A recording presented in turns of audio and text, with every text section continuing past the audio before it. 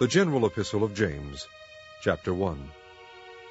James, a servant of God and of the Lord Jesus Christ, to the 12 tribes which are scattered abroad, greeting. My brethren, count it all joy when ye fall into divers temptations, knowing this, that the trying of your faith worketh patience. But let patience have her perfect work, that ye may be perfect and entire, wanting nothing. If any of you lack wisdom, let him ask of God, that giveth to all men liberally, and upbraideth not, and it shall be given him. But let him ask in faith, nothing wavering. For he that wavereth is like a wave of the sea, driven with the wind and tossed. For let not that man think that he shall receive anything of the Lord. A double-minded man is unstable in all his ways. Let the brother of low degree rejoice in that he is exalted, but the rich in that he is made low, because as the flower of the grass he shall pass away.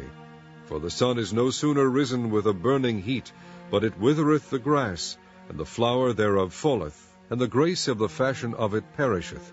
So also shall the rich man fade away in his ways. Blessed is the man that endureth temptation, for when he is tried he shall receive the crown of life, which the Lord hath promised to them that love him.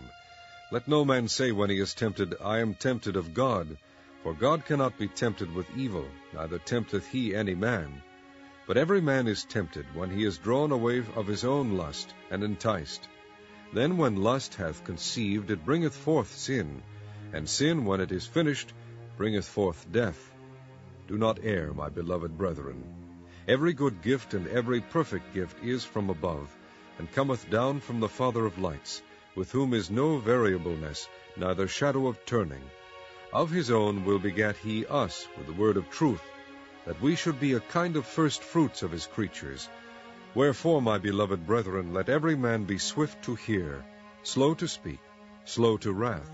For the wrath of man worketh not the righteousness of God. Wherefore lay apart all filthiness and superfluity of naughtiness, and receive with meekness the engrafted word, which is able to save your souls. But be ye doers of the word, and not hearers only, deceiving your own selves. For if any be a hearer of the word, and not a doer, he is like unto a man beholding his natural face in a glass. For he beholdeth himself, and goeth his way, and straightway forgetteth what manner of man he was. But whoso looketh into the perfect law of liberty, and continueth therein, he being not a forgetful hearer, but a doer of the work, this man shall be blessed in his deed. If any man among you seem to be religious, and bridleth not his tongue, but deceiveth his own heart, this man's religion is vain. Pure religion and undefiled before God and the Father is this, to visit the fatherless and widows in their affliction, and to keep himself unspotted from the world.